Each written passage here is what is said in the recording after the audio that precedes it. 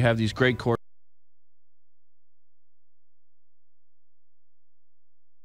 Joining us now, ABC News Washington correspondent Mary Bruce. Good morning, Mary. Good morning. The budget. I remember when Ronald Reagan would send his budgets up to Tip O'Neill up on the House, and they would be dead on arrival. Here, President Obama comes up with his budget, and he's getting sort of the same treatment from the Republican-controlled House and Speaker Boehner. Tell us a little bit about what's going on up there. Yeah, dead on arrival is definitely a good way to put it, I think. This is much more of a political document, I think, aimed at really starting a conversation, because certainly the way it's written now, there is pretty much zero chance that this thing is going to become a reality in its current form. So this is more of an opening bid in what is sure to be a rather lengthy negotiation. Now, people have had an opportunity to take a look at the president's proposed budget, this first salvo, this opening sort of bid, but it's not really as egregious or much different than some of the proposals the Republicans have. What's in the president's budget that the Republicans have been complaining about so much? A lot of it is, as you probably will not be surprised to find, is in the details, right? So overall, it's a $4 trillion budget proposal. The president's looking to lift those automatic spending caps. Remember those sequestration cuts that we talked so much about a year ago? The president wants to do away with them and increase spending on domestic programs, increase military spending. But where the real pushback is that he wants to pay for a lot of this by raising taxes on the most wealthy, raising taxes on big corporations, and that is simply a non-starter for a lot of Republicans. Well, we heard about that in the State of the Union address. It always seems like one side cheers, the other side sits on its hands. So now that we know sort of where the president's at and we're hearing about where the Republicans are at, what happens next with this, Mary? How does this sort of get worked out? Yeah, you know, they always say that the sausage making is really not something you want to see. This is that process now. Now you're going to have a lot of debating back and forth, probably a lot of hearings. I wouldn't be surprised if at some point you see some lawmakers holding up this, tremendously heavy budget on the floor. But now they go back and forth to try and figure out what, if any, of these proposals they can agree on and where the wiggle room is. And there is always some room for compromise. You know, keep in mind, we mentioned those spending caps. For instance, several top Republicans, including actually John McCain, want to free the military of those sequestration cuts. But the president is adamant that, if you're going to lift the caps on military, then you have to lift the caps on domestic spending. So there may be some room to negotiate. We just have to wait and see where and how far both sides are willing to go. Mary Bruce from ABC News is joining us. Now, Mary, some poll numbers came out for the president right before the State of the Union. He's up above 50%. Congress, their approval ratings down somewhere in the single digits.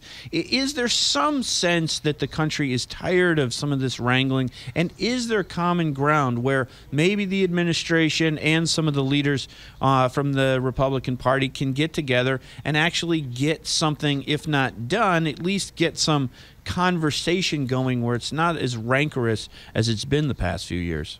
Sure. There is some room for cautious optimism, I would say. Some issues, maybe some trade issues, maybe infrastructure spending, maybe reforming some of the corporate tax code. These are areas where we think there is some possible agreement. Keep in mind, both parties want to show that they are able to get something done. Republicans are now in charge up on Capitol Hill. They want to show that their party is able to pass some legislation and get some things done, of course, heading into the 2016 presidential election. But they also want to show that they're in charge, too. that would help, too, I think. In the Washington cycle, Mary, it just seems like they're always running for the next election. And out here in the Midwest, and I think through the rest of the country, the sense is, when can these adults, supposedly, these real smart people, men and women alike, can get down and fix some of the problems we have in our country? Is there a sense that Washington gets it, or are we just amping up for 2016 and the presidential election? I think you talk about that sort of frustration with Washington that is out there in the public, that maybe Washington doesn't get that message. I think certainly that message was felt loud and clear after the November midterms when Democrats got quite a beating. I think the president heard that message. But again, the second you're done with one election, you're on to the next. You can't help but realize that a lot of actions in this town are viewed in that context, that the 2016 certainly casts a very long shadow. What's the sense inside the Beltway about the way that the final 2 years of the Obama administration is going to run? Is he going to just have the clock run out by him, by Speaker Boehner and the majority Republicans in the Senate, or are they really going to sit down now that nobody in the Obama administration is running for office again and try and get something done? Is there a sense that things can get done? Is it optimistic? Is it pessimistic? Or is it just sort of Washington speak?